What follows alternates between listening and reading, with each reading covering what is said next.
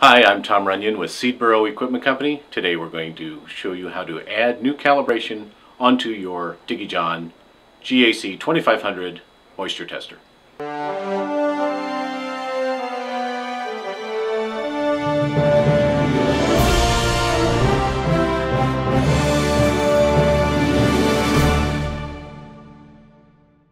You can select or contact your distributor for a list of calibrations. Those would be downloaded onto a flash drive and then inserted on the instrument for update. First we would insert the flash drive on the instrument.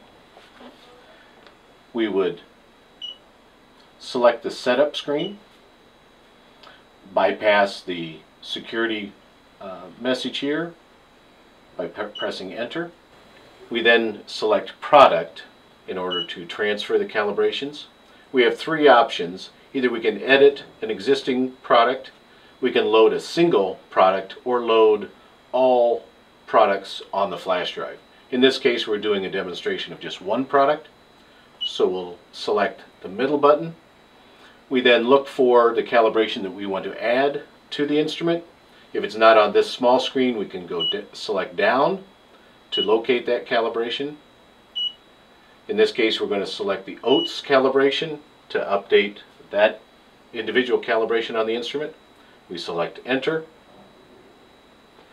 Since this is an update of a calibration, we'll be replacing the calibration. If that calibration is a new one on the instrument, we'll be automatically loading that. But in this case the calibration already existed. We're going to replace. The instrument loads that calibration from the flash drive and it's complete. We now can go back to the home screen and continue testing grain samples by selecting Analyze and look for that calibration on the screen.